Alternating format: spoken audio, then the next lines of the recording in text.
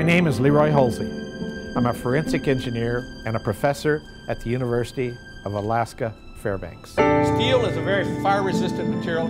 When a structure fails, my job is to figure out why.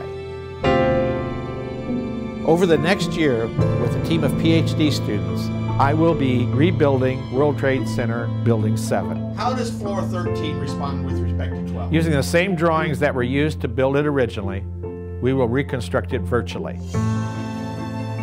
Our goal is to figure out why it collapsed late in the afternoon on September 11, 2001, even though it was not hit by an airplane.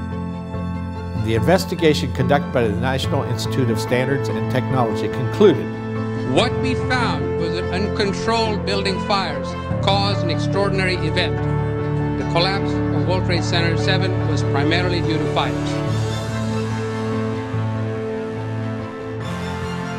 Our investigation will evaluate the probability that this was the cause of the collapse.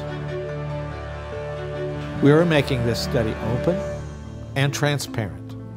Whether you are a physicist, engineer, architect, fire expert, or a specialist in another field, or just an ordinary citizen, we want your participation. We are making all of our data available online.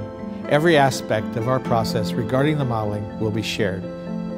And we will be giving regular updates from the lab as we continue our work.